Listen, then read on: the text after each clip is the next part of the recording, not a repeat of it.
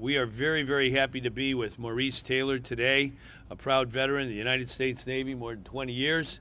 And his brother Chris is here as well. And my dad was in the United States Navy for 3 years, 1 month, and 15 days. Maurice was in the Navy for more than 20 years. And we thank him for his service. And I think, as we know, yesterday was a date that we will never forget as long as we live, a date that in 2001, September 11th, changed our lives, and many lives from our fellow citizens of Illinois who went forward in the face of danger to defend our democracy. Yesterday is now called Patriot Day in America, and it's important that we remember our patriots not only on September 11th, but every day of the year. And that's why we're gathered here today, because there are many men and women who have served, who have worn the uniform of our country, who come back home. We want to make sure they have good jobs, a good chance with the GI Bill to get a good education, decent health care, but also shelter, housing. And it's very important to get our veterans an opportunity to buy a home, the American dream. So our program is called Welcome Home Heroes.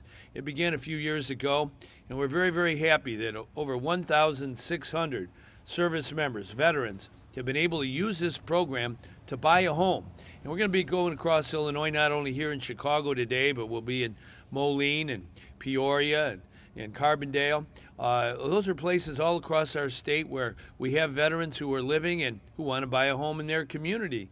And it's so important right here on the south side of Chicago that we have good men and women who are veterans get a chance to get a good mortgage. A Welcome Home Heroes mortgage has a very good interest rate, $10,000 of help with respect to closing costs, and then also this excellent help with respect to a mortgage credit, tax credit. So it's real important that we continue this mission all across our state, and we want to get the word out to our veterans who would want to buy a home that this is the time and place to do it. And this is a program that provides an opportunity for men and women who have served our country in a way for us, I think, to give back. It's a loan product that provides $10,000 in down payment assistance, a safe 30-year fixed rate, which is currently below market at 4%, and also provides the opportunity for a tax credit off of the service person's tax returns for up to $20,000 over the life of the loan. So it really is the most lucrative loan product that we've ever provided. And I have to say that truly, I've worked in affordable housing for almost 20 years now, and this is the best product that we've ever provided, and truly it's a product that my agency would not be able to provide without the strong backing of Governor Quinn. In fact, this was his idea to launch the program when a lot of our servicemen and women were coming back in late 2011. They were coming back from Iraq and Afghanistan, and Governor Quinn was looking at ways that we could help our vets to get back and reassimilate back into civilian life, and this program was launched. And it was launched with the support of the state. It was the first time, actually, in the history of our state, Governor Quinn provided my agency capital dollars to advance programs like this that would help everyday folks around the state that needed a hand up. And so we used $20 million in the state's capital funds to assist this program, and to date we've helped 1,600 military men and women around the state to purchase their first home. And we have about almost 400 still in process. So it's really been a successful program, and we're happy to be able to reach more veterans today. It's not the only way that the governor's been behind our vets and men and women, though. For a lot of military folks coming back, the transition has not been as easy. And we also took a large amount of those capital dollars to produce rental housing and supportive housing for our veterans around the state. We've produced over 400 units since Governor Quinn took office. In fact, we're going to be at a grand opening just down the street from here.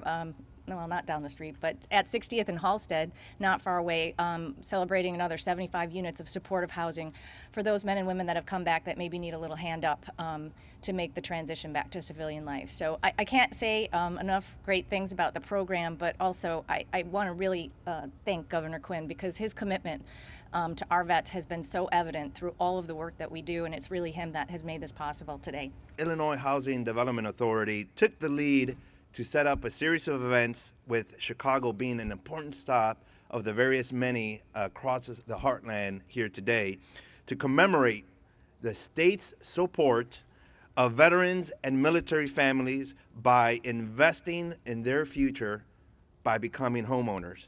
So on behalf of the nearly 1 million veterans and military families across the great state of Illinois, we would like to thank Executive Director Mary Kenny and her great team at IDA for their leadership on this very important effort.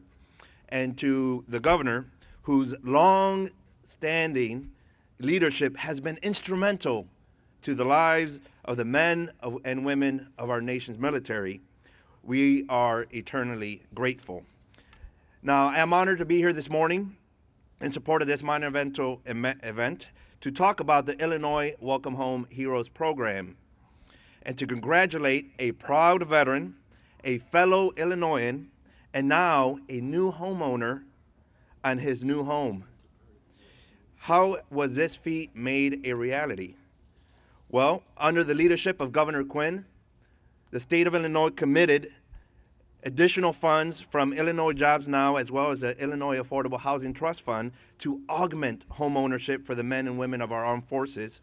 And while we know veterans employment is a key component of integration, home ownership also supports their upward mobility, because not only are homes for heroes an impressive benefit for veterans and their military families, it supports communities statewide, invest in their future, and successfully transitions veterans and military families back to Illinois, because building and fostering communities is vital to the economic and social fabric of our state. Families are the cornerstone of our community, and with this investment, the foundational roots of our communities, as well as others throughout Illinois, will be further strengthened. So, because when the people of Illinois give back to veterans and their families, they give back to us. With this program, we are positioning the state of Illinois to truly harness the skills and a sense of purpose ingrained in our nation's veterans.